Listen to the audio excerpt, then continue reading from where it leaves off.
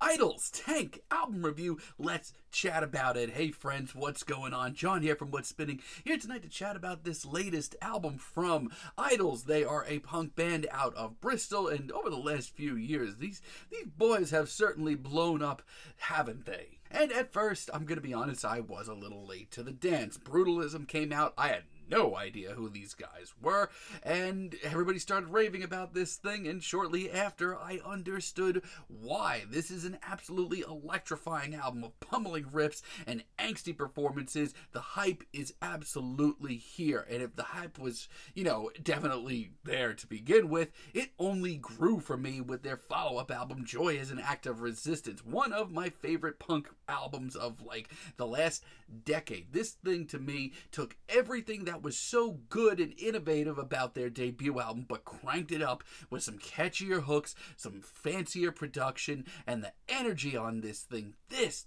to me just is the spirit of modern punk. Now, I honestly, around that time, sat down and genuinely thought that I had, found my next big punk obsession. This is who I was going to be sticking with for the next few years. However, and this is something that a lot of people are kind of shocked by, I have been on a serious mild streak with IDLES lately. The Ultra Mono record. I mean, tracks like Model Village and War are excellent tunes. But overall, this was the first time that I heard an IDLES album and I just kind of shrugged at the thing. The production on this album, it is not good, and I am all for a gritty, sort of grimy, spit-in-your-face punk record that doesn't care how it sounds. This is just ugly, though, and if that was the case for Ultra Mono, let me tell you, it goes triple for their last album, Crawler. I honestly did not enjoy most of this album. I just thought it was just really not well done.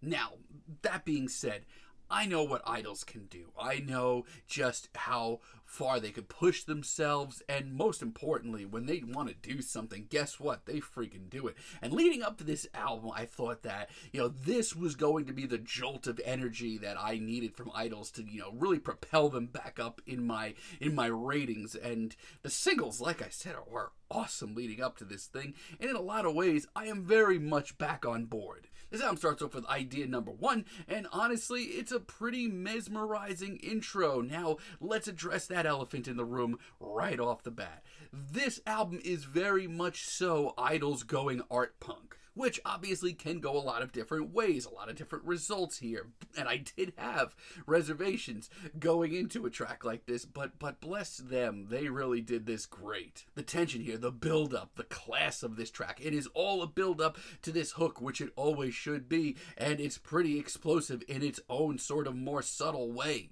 Also, Joe Talbot, as a frontman on this album, is one of the best things about it. His performances are often super charismatic, really thrilling. Here, he is just the perfect blend of really poignant, but also kind of mysterious. And it really is, a weird track for IDLES because it never really, takes off as you would expect. It's sort of a whimsical start, but the band actually really nail it, and God, they set the scene for this album really well. It makes this album very much feel like something new and exciting, which we only see further on Gift Horse.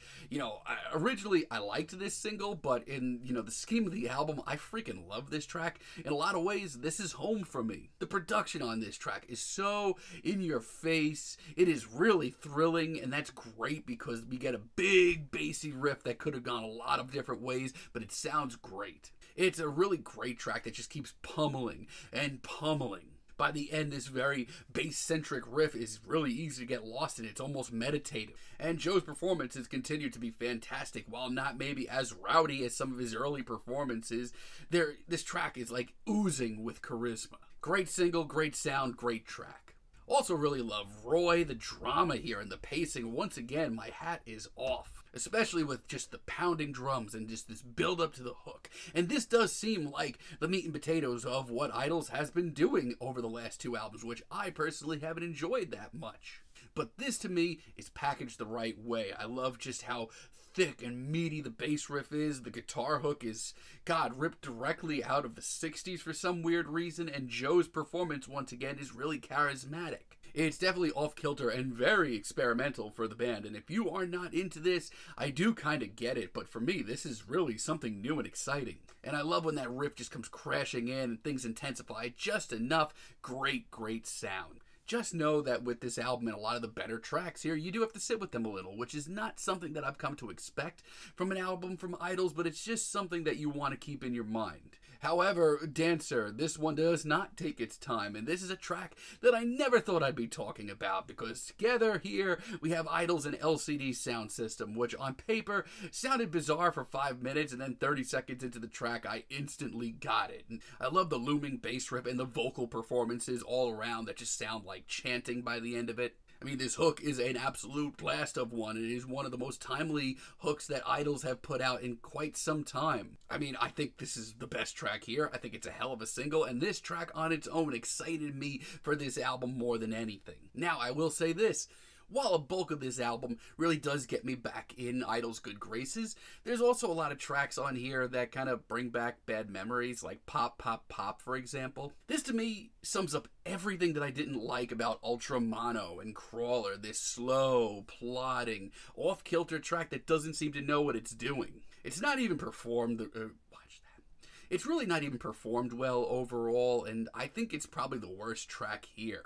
Not only that, but it's the longest track here, and Joe on this track, Joe Talbot, my God, he sounds like he's gonna fall asleep. Like, you know, I'm okay with like a shifting, artsy punk record that takes a lot of risks, but then I hear a track like this, and genuinely it takes me out of the groove. Like, don't get me wrong, I think like a more art punk based sound actually works really well for the band. It is a great strategic move, but then I hear tracks like A Gospel and I want to take it all back. This is so dull, while the artsier direction of this album is one of its best things going on for it. Honestly, when they get too artsy and too experimental, it leads to this album's worst moments. I get what they were trying to do with this track, A Gospel, but this is far from a big wow moment. It's just boring and it doesn't really progress at all. A more artsy, approach is one thing, but this is just boring.